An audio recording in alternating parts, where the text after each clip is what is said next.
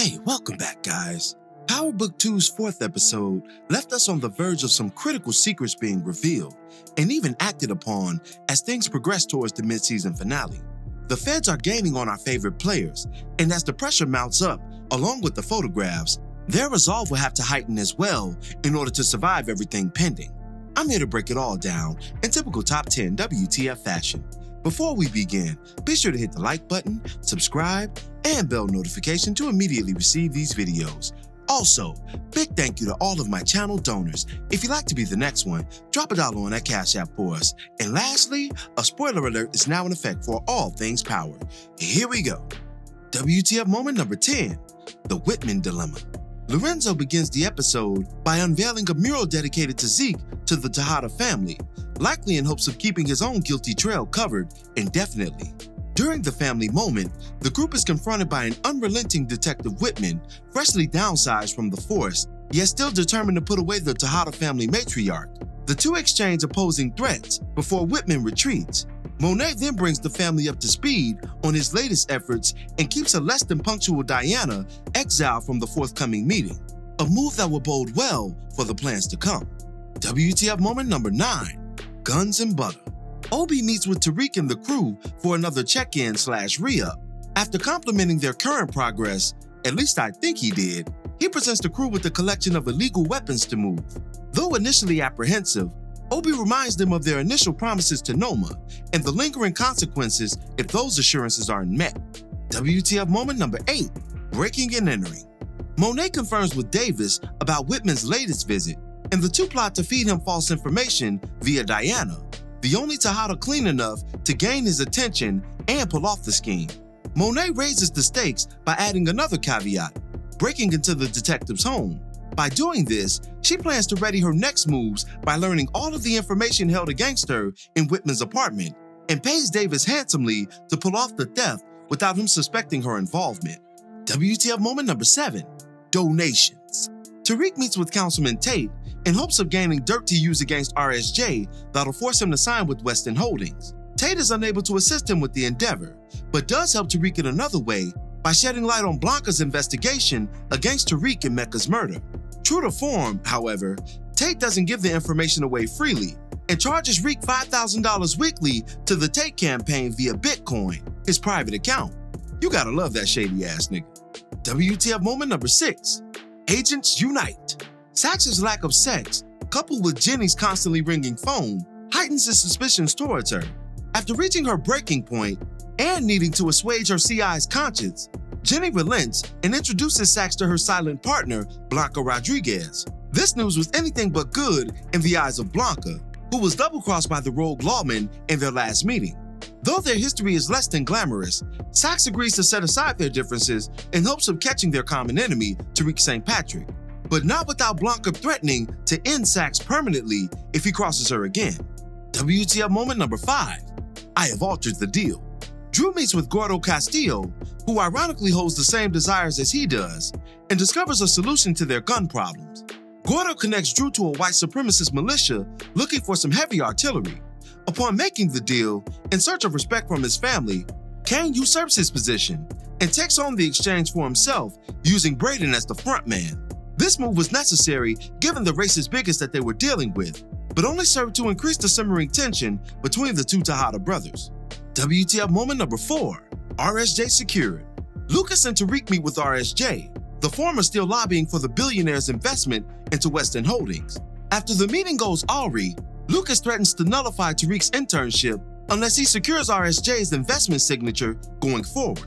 Being the resourceful little nigga that he is, Tariq propositions the wealthy prospect with the former Queen's Child Project site that Ghost left him via trust, which is also blocking RSJ's plan for a shopping center, agreeing that the site is all his once he signs with Weston Holdings.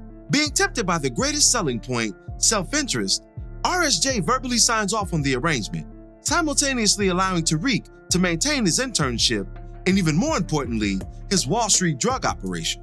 WTF moment number 3, Redneck Rodeo. Braden meets with the white supremacist clan, pun intended, in order to complete the gun sales.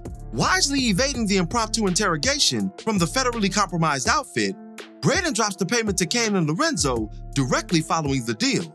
However, The racist collective follow Brayden back to the Tejada's motel and attempt to rob them for the cash with the very guns they were just sold. The two Tejadas violently discard the racists with assistance from Drew and Gordo, who Lorenzo secretly enlisted for emergency purposes.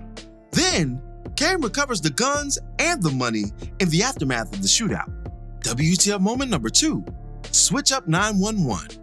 Detective Whitman is approached by an innocent-seeming Diana, hoping to turn on her mother and assist the fiery detective in his onslaught of gangster. After agreeing to the family treachery, Whitman insists on breaking into the Tejada household to illegally obtain Monet's illegal books, as Diana is no longer allowed there.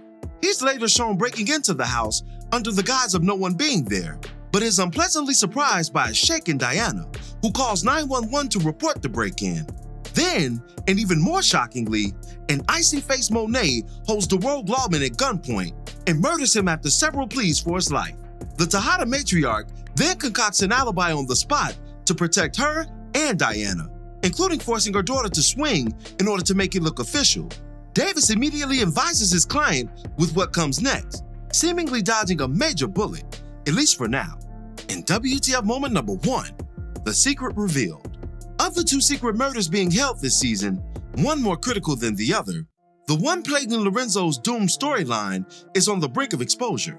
Monet sifts through the documents procured by Davis's inside man against Whitman and discovers that Lorenzo's fingerprint was unearthed at Zeke's murder scene. After contacting Davis with the findings, Monet is interrupted by a compassion-filled Renzo, who's totally unsuspecting of just how numbered his days have become. We're on the precipice of one of the craziest mid-season finales to date. Some lingering thoughts before we end today's video. This episode is titled The Land of Opportunity, and it was brilliantly outlined by the obligatory classroom segment displaying the widespread differences between the classmates based on race, gender, and economic status. Ironically, Tariq ends up at the front of the class, on par with his white American counterparts, based on his privileged upbringing. It's an eye-opener not just for the audience, but for his black contemporaries as well, including Effie and Bruchandria. The former's motivations could change based on these differences as things progress, and resentment could replace the current compassion she shows our series lead, despite hiding a major sin from him, a sin that she, in fact, committed. Towards the episode's conclusion, we were presented with a major Easter egg, on Easter weekend no doubt, in the form of Agent Angel Jr. Young, who we know from the original Power series as the nephew of Angela Valdez. The former student has now become a part of the DEA, and once becoming aware of the Junior St. Patrick and his crimes, will undoubtedly carry on the crusade of his mother against the St. Patrick family. I'll be doing something a little more extensive on this in a video to come. Diana's position in the family has been on ice since that iconic dinner scene that threatened to permanently split it. But her maneuvers towards the episode's conclusion may just be enough to keep her back in the fold. The wicked wisdom of Monet should be credited here. By coercing her daughter mid-scheme to be an accomplice in the murder of a cop, she essentially cemented her loyalty to the family by threat of blackmail. Thus, if Diana's L7 leanings ever enticed her to legally go against her flock, Monet would maintain the ace in the hole that'll get her daughter back in line. It's a critical strategy to highlight given our understanding of power at large, which is based on controlling the options of the personalities deemed most likely to fold under pressure. Diana has already chosen an alternative plan by attending Stansfield, but the dirt on her shoulder remains in the form of on-campus drug dealing and now murder. Touché, Monet. Kane and Lorenzo finally reached a common ground of sorts after Renzo saved his son in the name of family loyalty. But it may be too little, too late, now that Monet is on to Lorenzo's role in Zeke's murder. The elder Tejada may be enlisted once again to kill his father, only this time, it'll be for real. Right before the white nationalists hit on Lorenzo and Kane, hard evidence was created in the form of the photo snap directly preceding it, compromising Brayden and Renzo respectively. This is something that could potentially link the Tejadas to the bloodbath field ordeal, and Tariq by association via Brayden.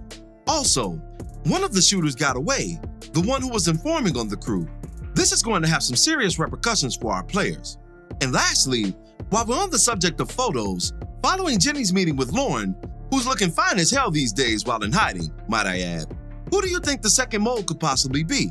Somebody at Stansfield definitely apprehended those photos for Jenny, and it may be someone closer to the madness than we think, someone who's newly attending the school and growing weary of her family's hold over her life. Or could it be someone else? At this point in the story, all signs point to Mr. Salim Assalamu Alaikum Shea Butter Allah. But what if there's another character unknown gathering information against Tariq on campus? Who do you think it could be? Drop me your thoughts in the comments below. As always, I thank you for watching today's video. If you liked today's video, go ahead and drop $1 on that Cash App for us, hit the like button, share it with your friends who are Power fans, and subscribe for more content such as this. This is Rudy P. Magic of Rudy P. Magic Beats, and have a blessed one until the next one. Peace, y'all.